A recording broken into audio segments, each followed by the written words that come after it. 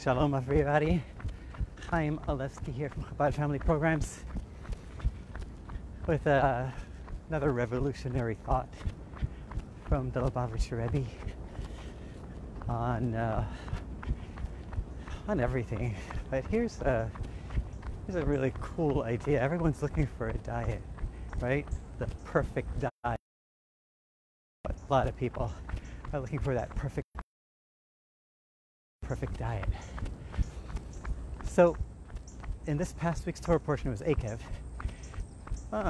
Working with my Gimble over here. So the Torah, Moshe Rabbeinu is relating and describing things that happened to the Jewish people throughout their 40-year stay in the desert. And one of the things he says, he reminds the Jewish people about their eating of the man, the heavenly bread that fell from the heaven daily. And in relating this, the words the Torah uses, where Moshe said to the Jewish people, says, Vayancha. All right. Adonai Eloheinu Adonai Echad. Amen. We are in this together. We're doing a Dvar Torah on the run. Thank you. There you have it. So Moshe tells the Jewish people, he says, Vayancha, and he kind of made things uncomfortable for you in the desert. Vayar ivecha, and he made you hungry. Vayachilcha esaman, and he fed you the man in the desert. So here the Midrash talks about this and says, you want to hear the whole thing? I'm with you. Okay, so we'll run together. So the Midrash tells us that the choice of the words of the Torah are Vayancha, Vayarivecha, he made you hungry, God made you hungry, and he gave you the man. So they put the hunger right next to the food of the man, the manna that came from heaven. And the Midrash says, Lechem re'avon natan lehem hakadosh baruch hu. Food of hunger God gave them. And the meaning over here is that food that makes you hungry. It wasn't food that satiates. It wasn't food that satisfied. It was food that made someone hungry when they ate it. So the question is why?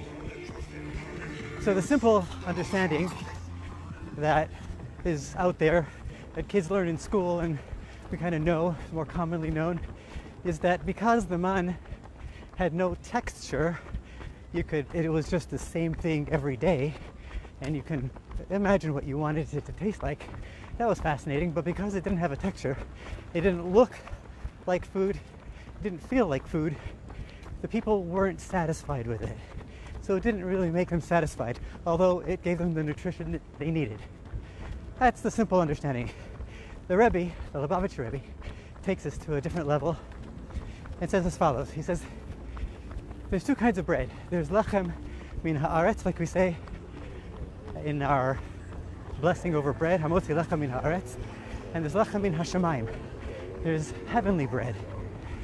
So he says, what's the difference? The defining difference is that every food and everything physical has its specific dimensions and characteristics, and every food is different than the other in its nutrition, in its taste, in its form, in its shape, in its feel, in all its characteristics. It's different, and it's measured and measurable in relation to other foods. And when you eat bread, that's all you're eating. You're eating bread. You're not eating a fruit, and you're getting the nutrition that bread has to offer. And there's also some waste that's, take care. You can see it on Facebook. Chaim Baruch Alevsky, Facebook. Never met him before, but there's another Jew running along, learning Torah in Central Park. So every food has its unique characteristics that makes it different from all the others. And there's also some waste involved where the food is not the parts that the body doesn't need, it gets rid of. In contrast, there's the heavenly food, the manna. The manna had in it an element of infinity. It came from heaven It was otherworldly, practically, technically, but it also had some otherworldly, infinite elements in it, in characteristics. First, the two that we know of are one that it could taste anything you wanted it to taste like. As mentioned earlier, you just thought of the taste and the taste arrived in your palate. And number two is that there was no waste in the man. It was completely perfect food, and there was no need to discard any of it. Our bodies kept it all. So there was an element of infinity in the man, and that's the difference between the physical food and this heavenly food. Says the Rebbe, this is the reason why regular food satiates and this heavenly food didn't. Revolutionary thought. It says because just a creative thought. Because if it's a physical food that has all the physical characteristics that you can measure and grasp and ingest and digest, that's all you need. You have it, you completed it, you completely grasped it, you consumed it, it's yours, and you're satiated and you're happy with it, you're comfortable with it. But when there's something that you cannot grasp, that you can't finish, you can't complete, like the man, so what happens is the man, when they ate it, they tasted a little bit of the infinite, of the eternal. And because we are limited human beings and we can't grasp the man, the infinite, he says we were left wanting, we're left hungry, we're left with a longing for more. It doesn't fill us up because we can't grasp it. We can't put our minds or our stomachs around it. And that's why the man left people hungry. That's why Moshe in the Torah says, Vayar ivecha, vayechilcha saman. He made you hungry. By eating the man, we became hungrier. That's one level. Now the Rebbe takes it a deeper level. As we go up the Central Park Hill, the big hill right behind us, says the Rebbe, there's another kind of food that we ingest. That's wisdom, chachma. Chachma is also compared to mazon, food. Just like we eat food and we ingest it and it becomes part of us, part of our flesh and blood, so too, when we learn something, when we study something, it becomes one with our mind, and it becomes one with us. It becomes part of us. So here we have a parallel between physical food and spiritual nourishment, which is wisdom. Says the Rebbe, in this dimension of spiritual food, we also have lechem min haaretz and lechem min hashamayim, and the same effects that the other physical food had. How so? It says lechem min haaretz, food from the earth, represents wisdoms and sciences and philosophies and understandings that mankind made up, initiated, developed, and they're limited. There's a measurable quantity. It starts here, it ends here, and here's how you grasp it. You can categorize it, you can make a table of contents, and you can grasp one piece at a time and completely grasp it until you know it well, and then you move on to the next one. And when you eat it, you're satiated. When you understand it well, you feel good about yourself. I got this. Whatever it is, if it's a math or a science or any other philosophy, any discipline or philosophy that's related to the world of wisdom.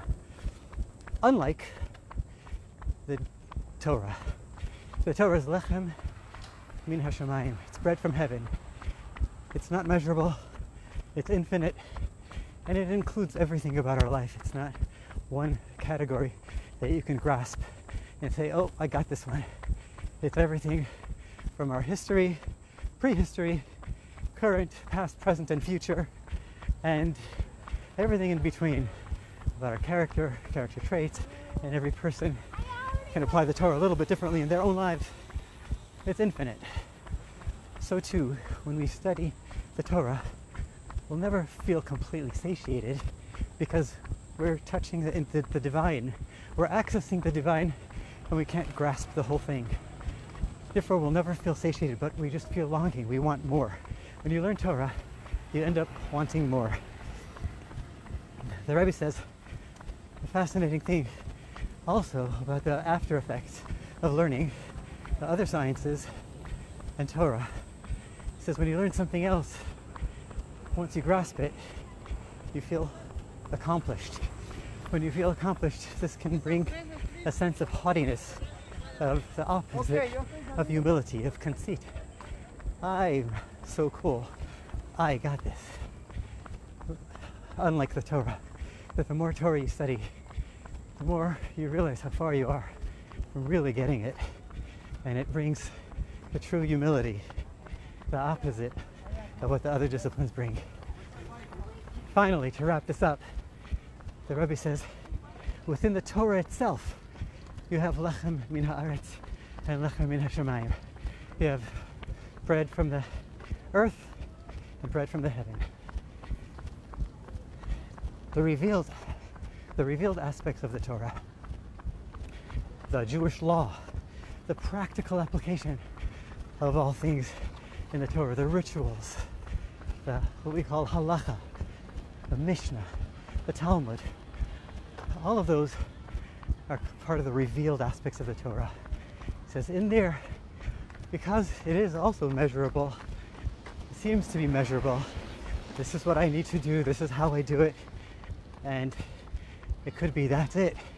So we might get a sense of accomplishment and even haughtiness that I got this part of the Torah down pat. I'm good to go. In stark contrast to the deeper meanings of the Torah, the pnimiyut HaTorah, the inner light of the Torah, which we relay here on these running commentaries all the time, otherwise known as Chassidus or Kabbalah, the mystical teachings of the Torah as illuminated by Chassidus. These are obviously not within our reach to grasp completely. They're spiritual, they're godly, and we recognize without any effort that no matter how much we grasp, we really don't have it all. We don't have a grasp on it. And that brings us to be humble. That brings us to humility and to be ever more open to learning more from God. God bless you. Hope you understood and appreciated and grasped some of it.